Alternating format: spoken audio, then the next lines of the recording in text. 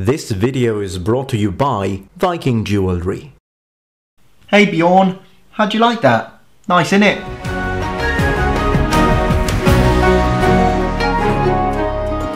Hello number ones, welcome back to my channel. This is the Metatron speaking, and today we have a bit of a what if scenario, a sort of hypothetical discussion. We are clearly talking about the Vikings, although from now on I will refer to them as the Norse warriors and raiders. And we're going to discuss the idea of what if they had access to full plate armor? Would they have given a pass or would they have used it?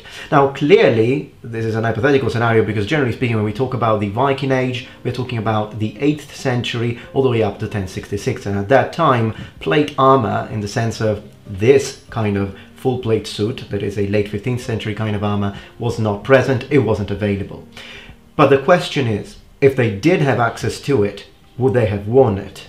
Now, hypothetical discussions tend to be very theoretical, but today we're going practical. So I've got quite a lot of weapons here. I've got maces that we can try and swing around.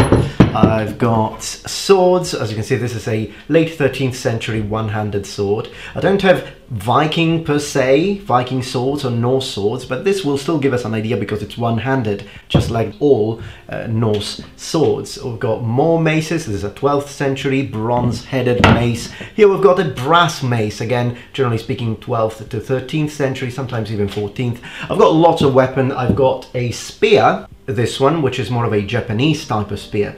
But I think these are important and they can all be used to discuss this, because when we are talking about would they have worn it or would they have passed it, when talking about plate armor, we are really speaking about pros and cons. We are speaking about mobility.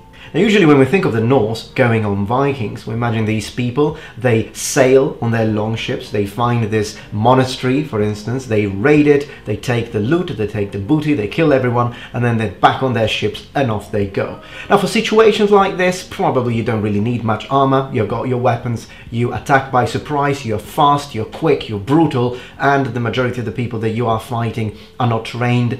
Most of them are not even armed, so you're not going to need much armor in those scenarios, although perhaps there might be some exceptions. But when we are talking about the Norse, we are also talking about warfare. Imagine the great heathen army of 878 and all the different battles that they had with the Anglo-Saxons. Now, in those scenarios, would they, given the chance, have accepted and started using full plate armor? Well, you know that on this channel I'm all about practice, so I happen, as you know, to have both mail armor, which I'm going to wear in a minute, and then a full plate suit of armor of late 15th century. I don't have the legs yet, but for the purposes of this video, because we are going to swing around weapons, I've got all the upper part of my armor available and I'm going to use it. But generally speaking, plate has a lot of mobility, and I'm going to make a dedicated video to describe all the pros and cons and all the reasons and the history behind this specific arm harness. But today I'm going to put on the breastplate, the backplate, the arms, the shoulders, and I'm going to swing around all the different kinds of weapons that may be swords, maces, although maces weren't particularly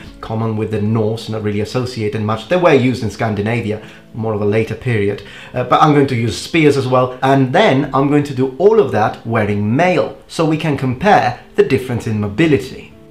Okay, so now I'm going to put on both my mail shirt and use some weapons, and then my plate armor and use some weapons. I'm going to wear my plate directly on my arming doublet rather than wearing mail underneath, because we want to first see how much plate actually impedes movement on its own. I'm going to look at every single weapon and every single movement, and I'm going to give you my opinions as the person who is actually using the weapons and wearing the armor.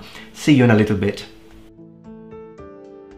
Before continuing our discussion, I would like to mention the sponsor that made this video possible, namely Viking Jewelry. And you know that I've been working with Viking Jewelry for a few years, and in one of the very first sponsorships to this channel, they sent me this bronze ring, and I liked it so much that I actually used my own money and of course my own coupon code to buy the exact same ring in silver, and I made posts on my Instagram, and those of you who follow me already know this. I made posts on my Facebook page to show them off. I buffed them a little because I love polished bronze and polished silver, and I asked all my friends, so which one do you like the most? Do you like the bronze one? Do you like the silver one? I really like their stuff, and if you like their stuff too, well, today of all days is the day, because if you use the coupon code META50, you will get a 50% discount. Let me say that again, a 50% discount onto their pendant Big Vizier runic. So if you liked this pendant and you thought, you know, it's a good pendant, I like it, but I'm on a budget,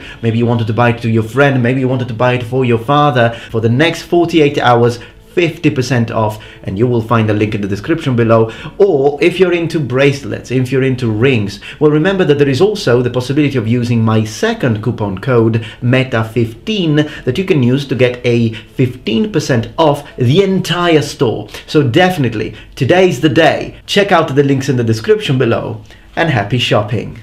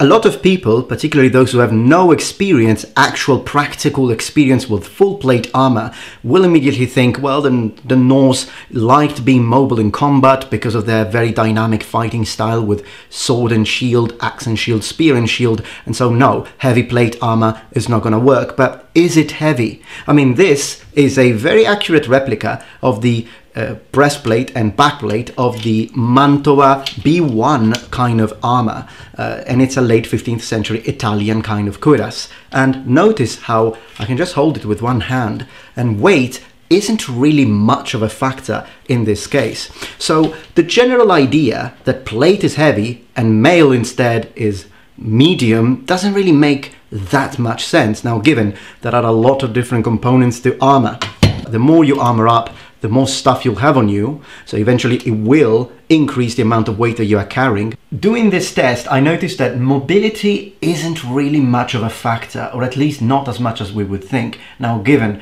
the more armor you wear, the more fatigued you will be. But you have to imagine that even though some people might say, well, yes, but full plate armor was mostly for knights, so for people who are mounted, so generally speaking, sitting on a horse, and of course, instead the Norse were generally speaking fighting in a shield wall, so they are standing, and it's a different situation. They're going to tire more easily. And even though there might be a little bit of truth into that, I'd like you to remember two things. Thing number one, medieval knights, if you look at actual medieval saddles, they're not exactly sitting. You don't sit fully on a horse when you're wearing a full plate armor and you're using a medieval saddle, just like you would, for example, as you're riding a motorcycle. You're actually almost standing. Of course, your legs are not entirely straight, but they are a lot more straight as you put the foot inside the stirrup, and you use the horse almost as a standing fighting platform. Now, of course, your weight is still on the horse, so don't get me wrong, you're not standing on the horse, but you are almost standing on the stirrups. So definitely not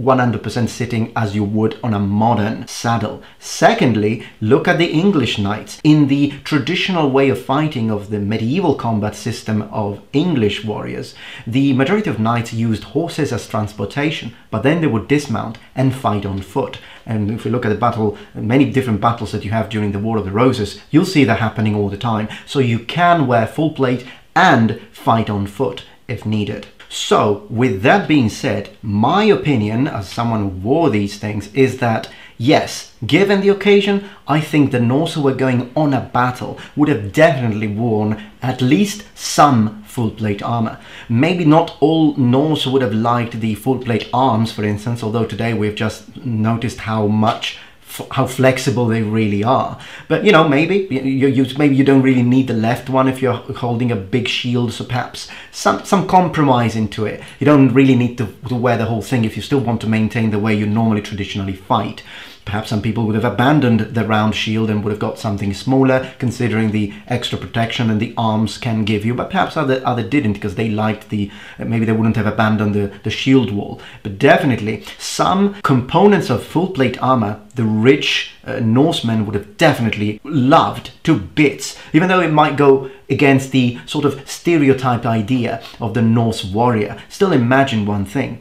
Every single Norse warrior that could afford it bought mail. They bought helmets, and they did protect themselves. And this is why I'm now using really reason and logic to try and imagine what they would have done if they were given a breastplate, backplate like the ones I have. In my opinion, they would have immediately worn them, even if they chose to perhaps wear a little less degree of armor than a full armored knight.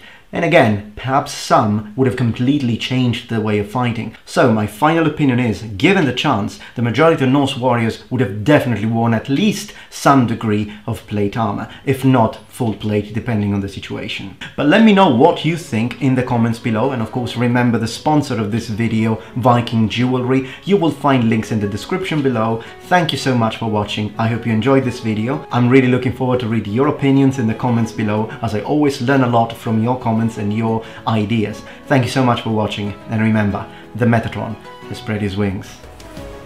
Goodbye.